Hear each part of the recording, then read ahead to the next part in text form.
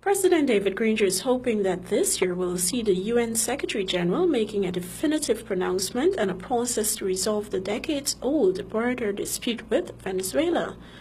A recent instance of this was when Venezuelan soldiers fired shots at officials from the GGMC who were traveling from Arao to Etringmang and the Cuney River.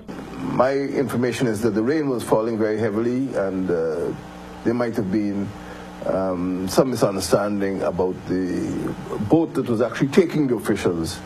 But it is unacceptable in relation between two states on a river that is owned by Guyana for shots to be fired in a hostile manner.